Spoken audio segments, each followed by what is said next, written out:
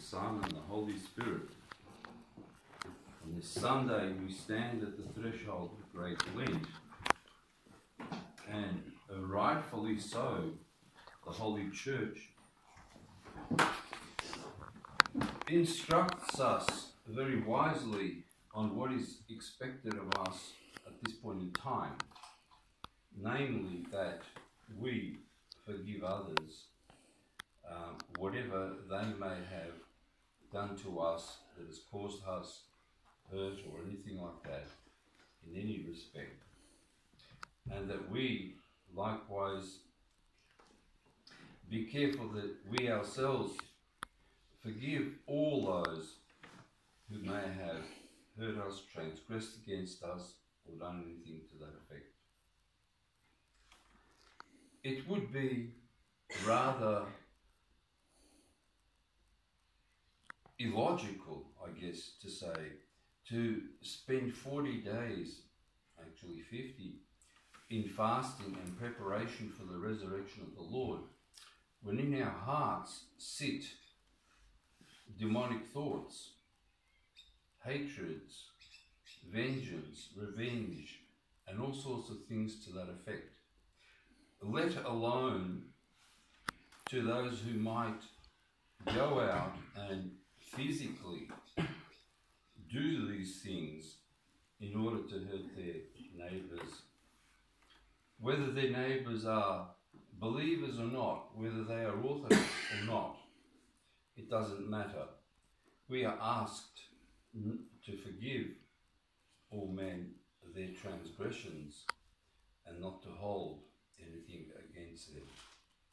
And that can sometimes be a very difficult thing, because people can do very terrible things to others, and you probably have heard yourself when that happens and seen it, saying that they'll be cursed by the Lord or something like that.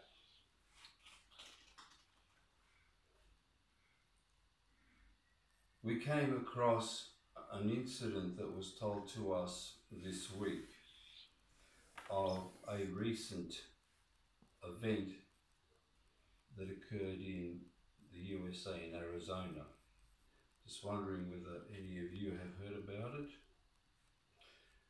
In Arizona, there is a monastery under the guidance of an elder, Ephraim, who was originally from Mount Athos. Many of the nuns that were under the auspices of our spiritual father Herman have settled not far from that monastery and see Father Ephraim quite often for confession and for whatever. And of course, people from all of the USA and from places of the world try to see this elder because he has been known to be God-bearing and prophetic in many ways, and helps people in their spiritual life, in their life in general.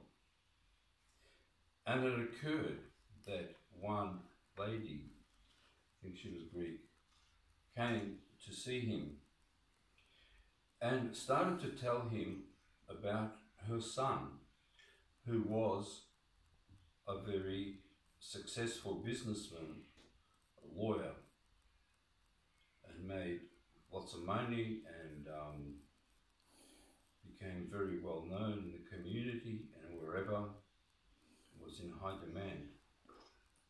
In other words, she came to brag to the elder about her son. What happened next can only be described as shocking. The elder said to her, and one of our parishioners who will probably come later can confirm more exactly the words, but he said something to her that you're going to be spending the rest of your life weeping and praying, because in 3 days your son's going to be dead, because he has spent his life seducing 40 or more women.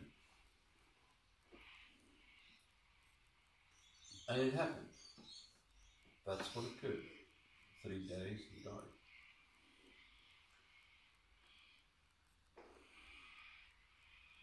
These are the sort of gifts that people who live righteous lives receive. We wonder sometimes about this kingdom of heaven and what it is that we are striving for. And like children, we make up images to ourselves on what life there might be like. But if you were listening carefully to the epistle reading before, it sort of explains it in a simple way for us to understand, in the sense that we were created to actually be part with God, higher than the angels, higher than any of his other creation. But without all the knowledge that was necessary to understand how to use those sorts of things. Like kids who are given certain toys and are told, you can use these and I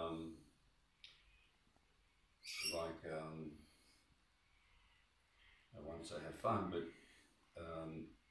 have enjoyment with them. But with one particular one, you're not allowed to touch that yet, because you are still too immature spiritually. And if you do touch that, it's going to bring death upon you.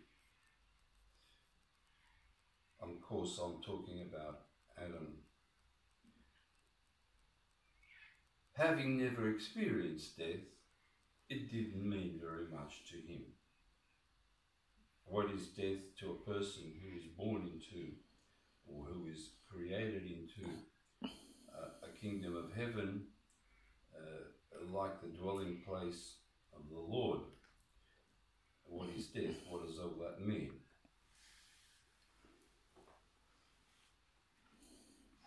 As you know, I hope you know, from your history of theology and the history of the church, that Adam was sort of inspired by Eve to touch and to use that which was forbidden, that one thing. And Eve was inspired to do that by Satan himself, who saw that there was something special about this new creation which stood above the demonic realm. And that brought upon them even greater envy and hatred, that they wanted to destroy this particular new creation, because they thought that they were the ones that were the favourites with the Lord. That pride, of course, caused the angelic world to separate into two groups. One, which we call the demons, the ones that cause much trouble for ourselves and for the world, and the other one, the angelic world, which looks after us and to whom each and every one of us is given at their baptism and their creation. Anyway, having touched that which they shouldn't have, the Lord called them, said, Adam, where are you? And Adam and Eve had hid themselves and cover themselves, because, like little children, they understood that they had done something wrong, but had no idea on how to escape from that situation. Holy Father said that the escape would have been repentance, confessing that, yes, we did this, and we repent of that, and we're highly affected by it, and we beg the Lord to return us to the state in which we were created. But once again, being spiritually immature, instead of doing that, they started to blame one another, even to the effect where Adam blamed God, blamed Christ, saying that it was that woman that you gave me that made me do this.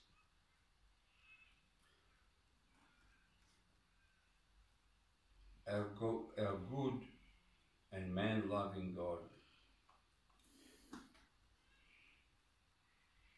did not destroy them, but prepared a providential way of saving mankind on account of the fact that, in a sense, they were tricked to do this, being immature spiritually, without understanding fully. They were tricked, and therefore it would be unfair to destroy such a creation. The rest you know, and over the next 6 or 7 weeks, you will hear the various ways that have been given to us in order that we truly may repent of our unrighteous ways, and on Pascha meet the risen Lord in the way that we were supposed to be with him. How much of that we experience will depend a lot upon the work that we do with ourselves. And I know that in the world that we live today, it's very difficult, and I keep saying that to you every week. Difficult because we have no examples. Difficult because we don't have guides, and the guides that we do have, for some reason, seem to be dissatisfied with that which has filled up the kingdom of heaven. Like these changes that are being introduced all over the place. New forms of so-called liturgy, which have no golden chain tradition behind them. One in particular that's very popular is this Western Rite business. Where did that come from? Perhaps at one stage there was some sort of liturgy or something to that effect, but it had no continuity, and therefore it has a breakage, and it doesn't have the fulfillment of the cycle of services that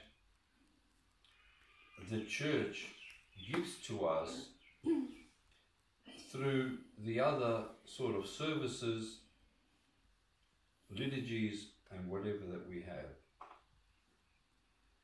And as they say, if it ain't broke, why fix it? Why? What are you going to gain by changing something that's been proven for thousands of years to be a sure way into the kingdom of heaven as long as you are prepared to live that sort of life. Why would you want to change it? Countries have already changed the Bible,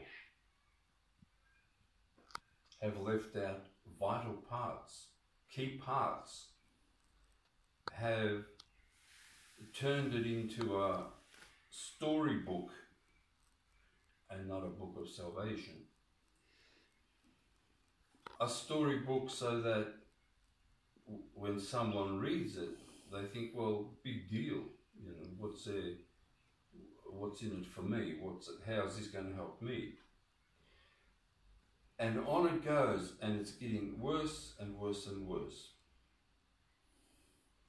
Next week we will be, God willing, celebrating the restoration of Orthodoxy, which has much to do with icons, which I will talk to you about next week. But all those sorts of things that we have in the church, which have been given to us,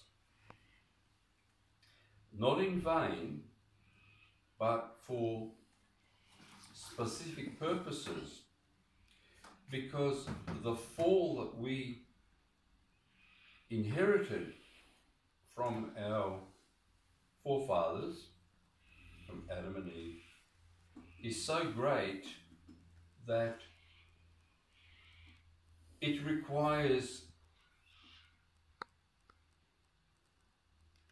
work which a person by themselves cannot do.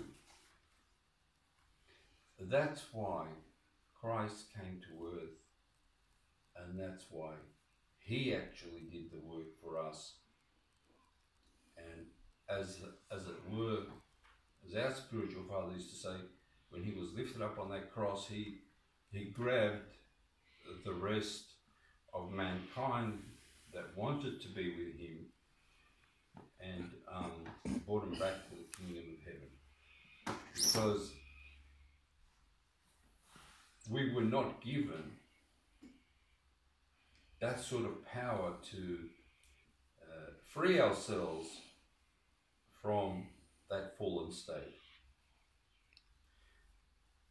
And that fallen state is what causes us the pain in our lives, which no one escapes. Rich or poor, sick or healthy, no matter where you live, whatever you do, no one escapes that because of the nature of what happened to our makeup when that fall occurred.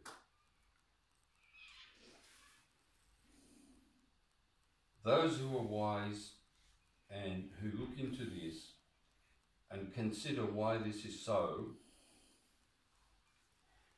and pray about it will find orthodoxy. And we know many that do and have come from backgrounds which you could describe as only being viral, and overnight have virtually changed themselves to become confessors of the true faith and examples to others also to come and join the true church, which exists not, as they say, in buildings, in temples, but in the hearts of men and women. And that is where the concentration of your own salvation rests.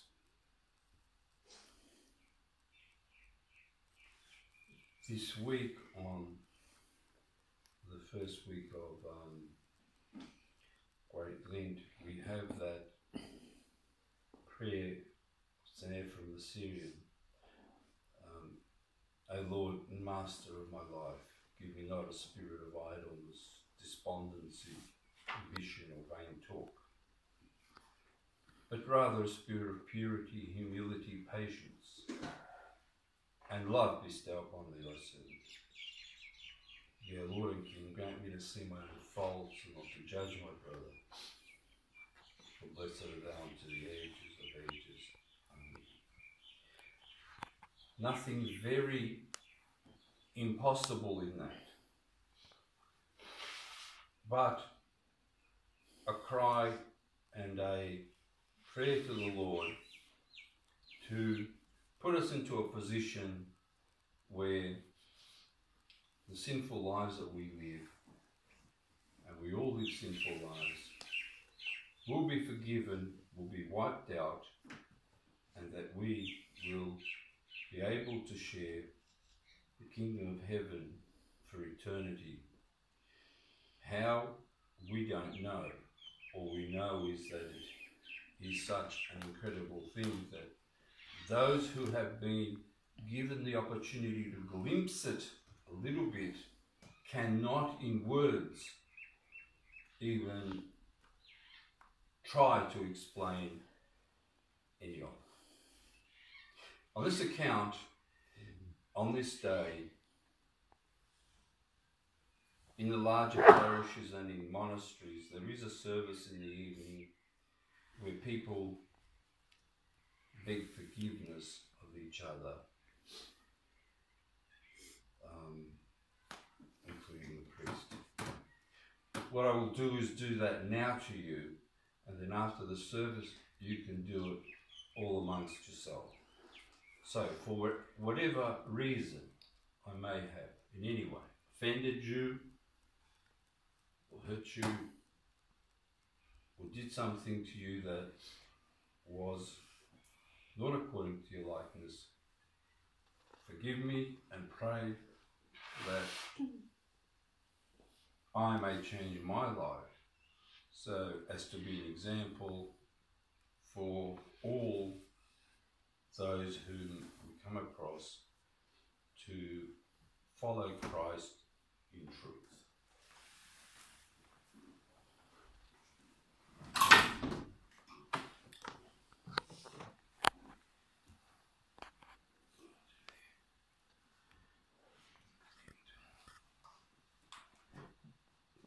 Okay, so after the liturgy, please beg forgiveness of each other and